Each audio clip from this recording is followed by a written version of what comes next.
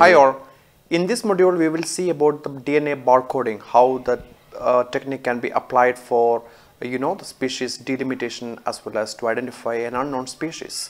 So first we will start the discussion with the primer design, sequencing and Contig assembly in this brief video. So as you know, everything starts with extraction. The DNA has to be extracted, which is of extremely high purity, isn't it? So always fresh samples are preferred. For example, fresh tissue sample. If you're working with plants, the leaf samples are perfectly fine. If fresh materials are not available, you can use the frozen material, the fresh frozen material. So freshly collected material, put it in -80, or even frozen material is not available, then you can try with the dry material. Even the herbarium vouchers of hundreds of years old have been proved to be useful. But if you're working with a formalin preserved sample, most probably it might not yield any amplifiable DNA because formalin do disintegrate the DNA molecules. So preserving in the formalin is not a viable option if you really want to amplify the DNA at a later stage, but fresh or frozen or even dry specimen in a normal herbarium voucher, that is a pressed voucher and herbarium sheet, is absolutely fine. But if you still want to increase the yield, I suggest you to dry it in a silica gel. That works perfectly fine. And if you're working with leaves, always prefer tender leaves, because it is an active cell multiplication state, so the DNA molecule, the quantity is quite high, so it's much better than aged leaf materials. So you can grind it in liquid nitrogen or silica. That could be the initial step, the grinding in the DNA extraction buffer.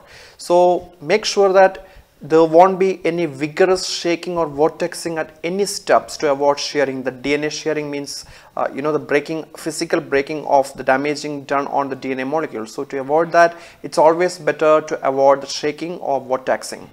And the method of DNA extraction depends upon your budget as well as your personal likings, as well as the success. Sometimes the kits doesn't work. The manual CTAB or SDS based methods might work. So SDS or CTAB methods are manual and it's a lot more cheaper comparing with the kits based method. So these days mostly everywhere the kits are oftentimes used because it's much more easier to standardize and it's much more faster to get the results done. So there are so many commercially available kits, you may explore other options for the extraction of the DNA. So loci is a plural or locus is a singular. That means a genomic region that is used to amplify and for the barcoding purpose, you see.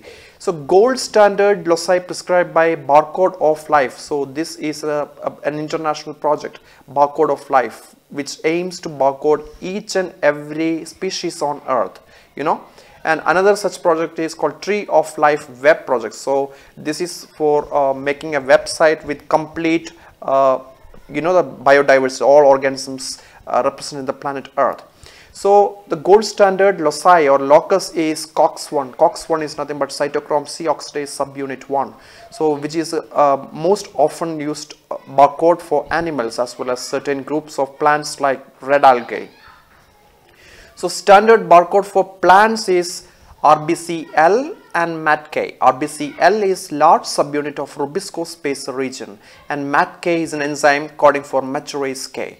So as you see, which locus to choose? For example, if I have RBCL and MATK, which one should I choose? Or ITS is yet another one. So the choosing is not random, or just because somebody else choose ITS, let me also choose ITS. So that is not. There should be a proper rationale for choosing one locus over another locus. And I suggest you, if you are writing a paper, you should write why you choose that locus instead of the other competent locus, So that rationale should be based. One of the major concept is the it is called hare and tortoise or tortoise and hare approach. So that approach is that slow evolving regions, which are extremely slow, like especially the functional genes are evolving much more slower rate, like the RBCL, that is a gene.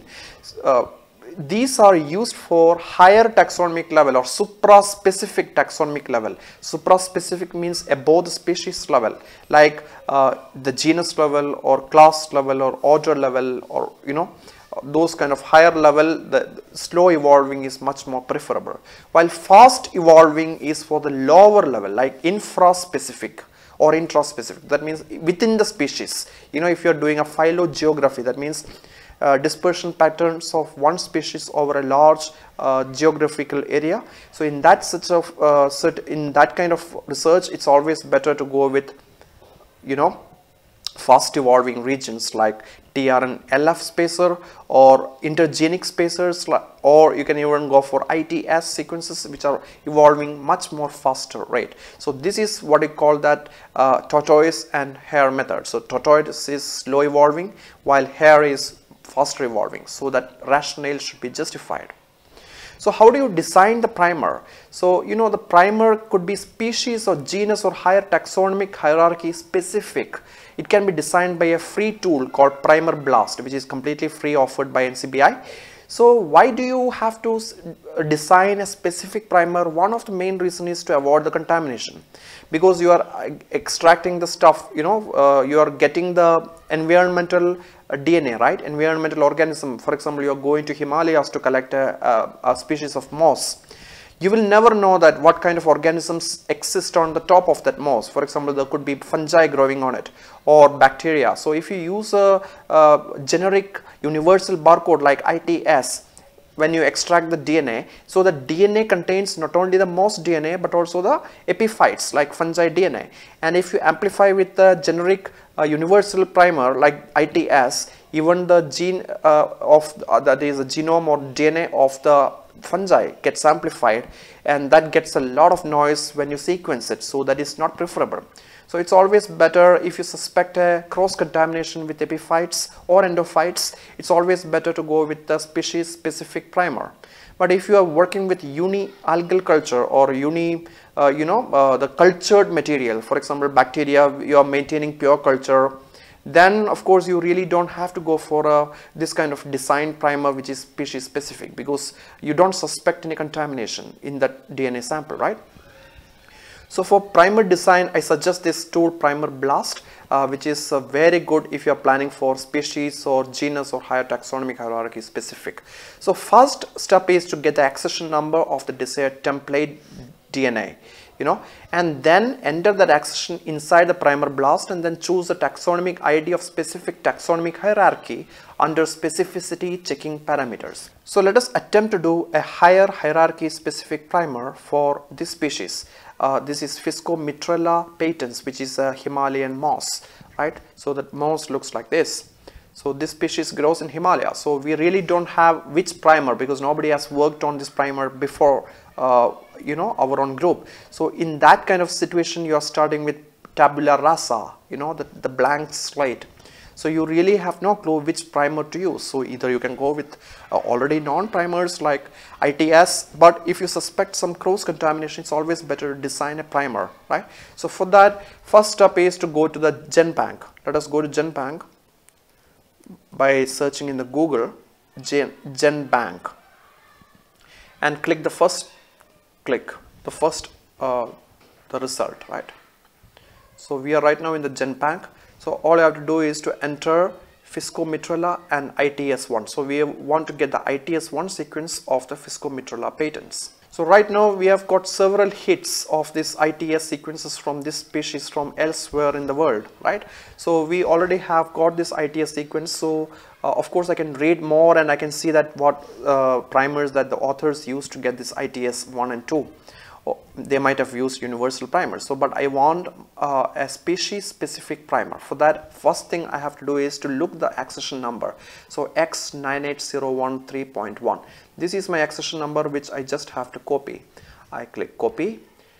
Next step is to go to the Primer Blast. So again I can Google it, Primer Blast. Click the first link. Alright, so in this one there are several controls available, right? So in this one, first is to enter the accession number. So I can just enter my accession number here. This is the accession number of that ITS1 sequence of Fiscomitrella patents. So, and then all these are finer controls. I suggest not to change any of these default delimiter, but if you really want to control it later, for example, if you want to put the span of the exon and intron selection with the rough seq mRNA, you can do that as well here. And inclusion of the intron or intron length or primer pair, all these are, you know, different controls, right? And again, the melting temperature, if you want minimum and maximum with optimality criterion. For example, if you work with gradient PCR, you would need to change the minimum, optimum and maximum with the TM difference. All these parameters can be used while working with the gradient PCR. So right now, let us disregard these steps. So this parameter is extremely important. So here you can see that primer pair specificity checking parameter. So we are going to do the search mode is, of course, is automatic is okay. Database is rough-seq. Rough-seq is a curated database which is non-redundant, absolutely fine. Now, which one? This is very important. Which specificity? Is it Homo sapiens, that is human being? No, that is not what we want. We want it to be specific only to the mouse. Rationale is that I don't want the epiphytic bacteria or plants or fungi to be amplified. See, so we need to make it this specificity to be mosses. So I can simply type mosses and then it will show you exactly. So the taxonomic ID is gone shown. So this is what our taxonomic ID for the mouse. So then we just have to choose the get primers. Click on this link. So as you can see, this is a template DNA. So the template DNA is, the length is around 1.4 K, that is 1.4 kilo, that is 1400 base pairs. So now here of this entire primer, you can see several of the forward and reverse primer. So here you can see one arrow on towards on the right and towards on the left. So this means that this will bind from here to here. So this section of the genome or the gene will be amplified by using this primer sets. That means primer 1 and primer 2. So always there will be 2 primers for every PCR. So forward primer and the reverse primer.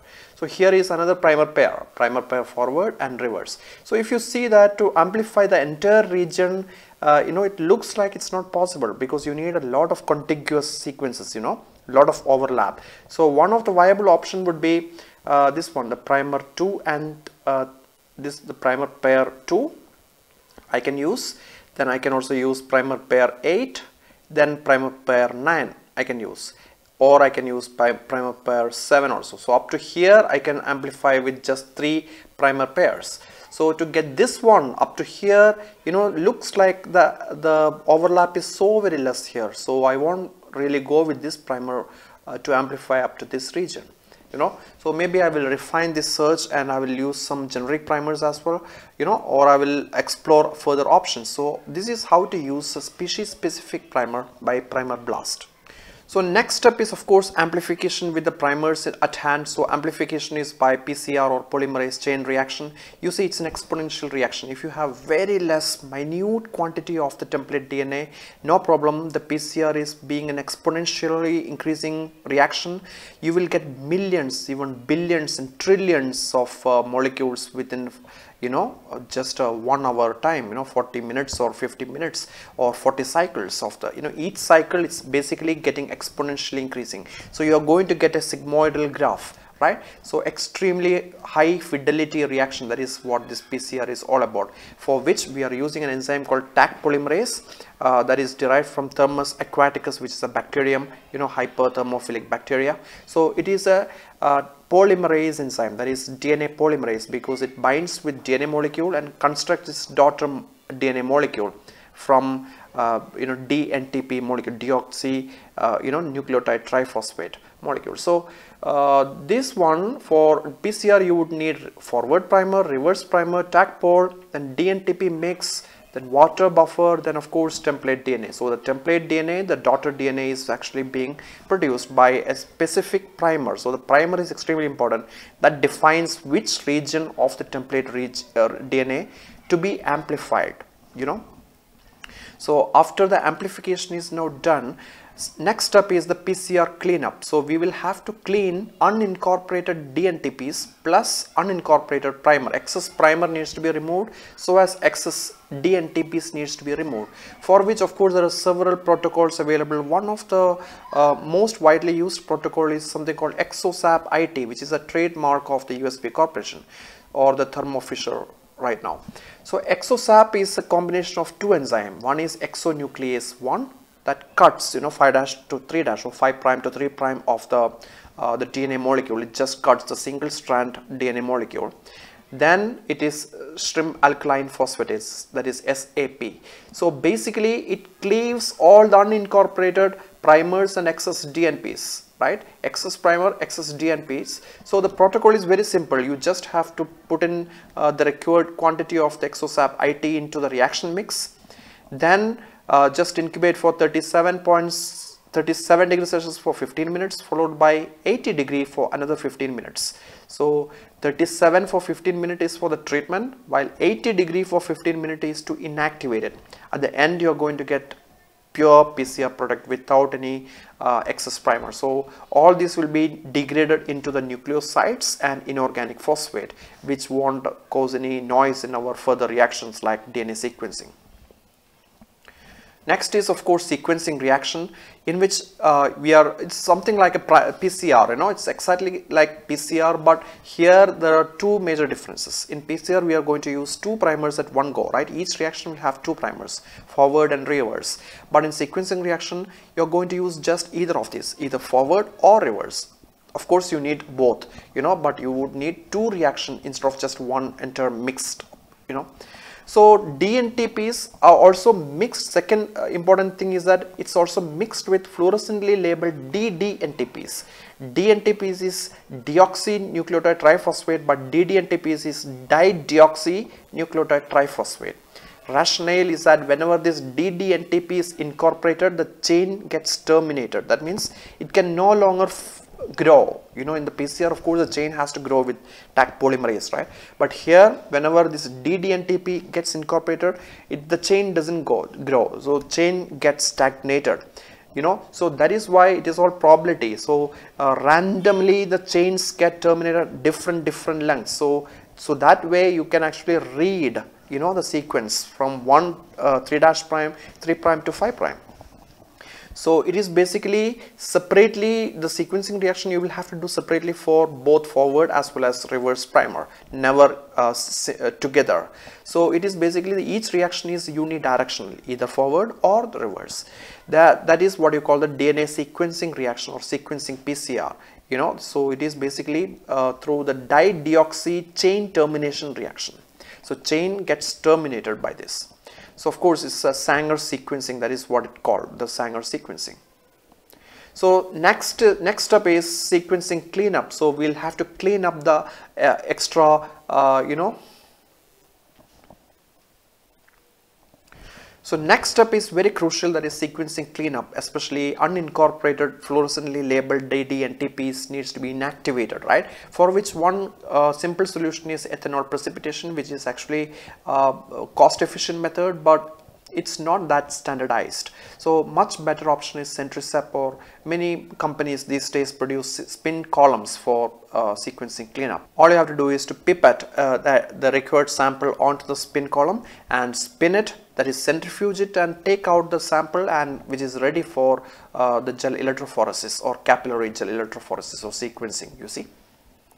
So final step is to do in sequencer, that is nothing but a capillary gel electrophoresis. So it is something like a swimming pool in which swimmers of various sizes wearing caps of any 4 colors, you see. So this is the 4 colors. So 4 colors represent 4 different nucleotides, you see. And now this one, the thin guys will be swimming much faster than fat chaps, because the fat, of course, it's heavier. It takes a long time to reach from one electrode to the another electrode. As you see, it's always the DNA molecules are deoxyribonucleic acids, right? Acids, so it's negatively charged. It goes towards a positively charged electrode, and it is basically proportional to the size, and that is why the smallest first, then comes progressively larger. That is why you can actually read the sequence backward. you see. So, and here when it reaches near the positive electrode, there is a laser beam and a sensor.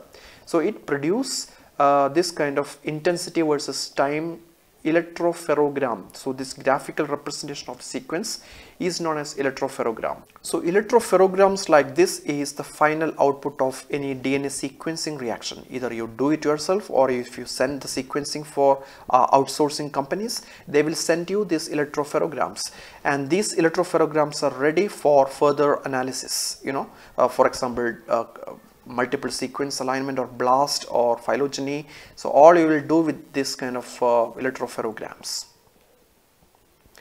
Next step is very crucial, that is called base calling. So base calling is nothing but assigning bases to the chromatogram peaks. So all you're going to get is, so you will have different peaks. You see the colored peaks on the chromatogram, so you will have to assign specific base on it. Of course, it's proportional to the color. You know that most of these base calls or electropherograms are color coded. So all you have to do is to look at the color and then assign the proper base onto that position. So one of the popular program is known as Fred base calling. So these base calls need to be carefully checked or audited at a later stage. So don't trust overly on this base call, automatic base call. You would need to manually edit it. That I will explain that in later in this module. So next step is something called Contig assembly, or also known as genome walking or shotgun sequencing. It is nothing but assembly of the unidirectional reads. You see, as I told you, sequencing is always done with either forward or reverse primer. So each primer pair you are going to have two sequences, one with the forward primer, another with the reverse primer. So you would need to assemble these sequences at the overlapping site. So that is what the Contig assembly is all about. So in bidirectional sequencing, single reads are the sequence from either forward or the reverse primer. So these sequences need to be assembled pairwise. So assembly is nothing but pairwise aligned. Pairwise means only two sequences, forward and reverse, right? So through the overlapping region. So if there is no overlapping region, sequences cannot be assembled. Consensus sequence of the assembled sequence alignment is called Contig, Contig or contiguous sequence. So contiguous sequence, also known as Contig, is nothing but consensus sequence, the final consensus. So as you can see it here, the component 1, component 2 and component 3. So we have got three, the amplicons or the product of the PCR, and now we have got three single sequence reads. So 1 and 2 there is overlap here, right? And now 2 and 3 there is another overlap. So you can stitch it 1 then 2 then 3 to form the final sequence, that is known as contiguous sequence, as you can see in this figure.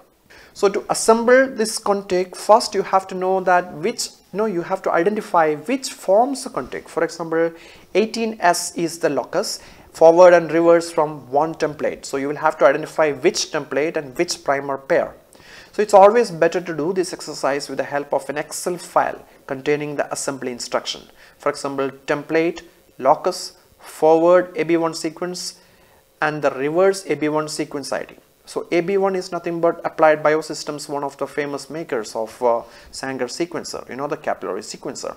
So usually the sequences usually have AB.AB1 as a file extension. So this sequence ID with which locus and which template. So if you make that Excel, it's much easier for assembly. So template is nothing but species. It could be species 1, 2, 3 if you are doing a molecular systematic study, or if you are doing a phylogeographic study, then it is just always one species but different locations. So in that case, template could be location 1, location 2, etc. So Contig assembly can be done with Genius or Codon Code Aligner. There is another software called Codon Code Aligner that can also be used for Contig assembly. So in Genius, select contigs that need to be assembled and click De Novo Assembly or Control Alt and A. That is a keyboard shortcut in the Genius.